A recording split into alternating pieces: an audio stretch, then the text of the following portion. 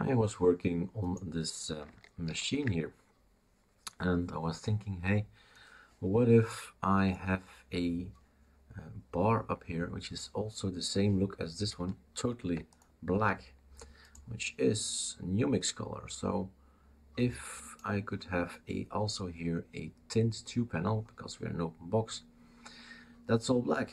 Is that difficult to make? So just want to have a nice view. So we go check the tint2. Tint2 GUI is the thing you're gonna need, and let it load. So this is the actual configuration right now. We could go and find out something in here if something is suitable for what I need, but I can make one, and that's the fun. And ArcoLinux, you can do a lot of theming. And one of the things is our tint2 panel. So we have here this ingredients, backgrounds, background tip. Somewhere in there must be a rule that defines that this thing is transparent. So we better make it all filled, so big screen, so you can read all these elements. And somewhere we have to look for elements, so that's going on the top. The length, the background appearance here, panel, and what about tooltip? Nope, let's apply it. Aha, that gives us another look, and that's enough really. So that's easy. It's that easy to have a look that's completely different.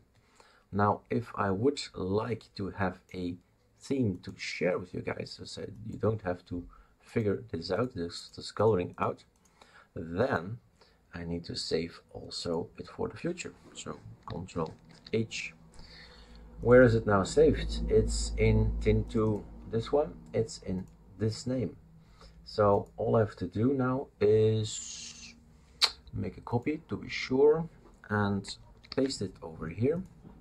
And then I'm gonna name it like so. Let's have a look. Let's call it ArcoLinux Numix tint2, rename. So we have this new name in here.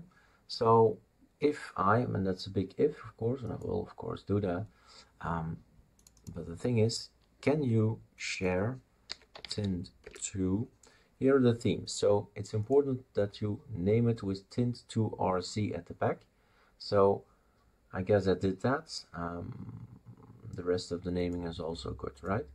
So tint2 ArcoLinux Numix tint2rc. I have to put it in the package, and then you download it, and it's gonna be there in user share tint2. Now let's see if we can select it. So if it's downloaded, if you get a download in, you don't need to do anything with etc. It's just gonna be in user share. The only thing you need to do is look for the name ArcoLinux Numix. Apply it. It will override the default theme, but it's actually a copy. It doesn't know that. So yes, and we have a different theme. Okay, simple as that.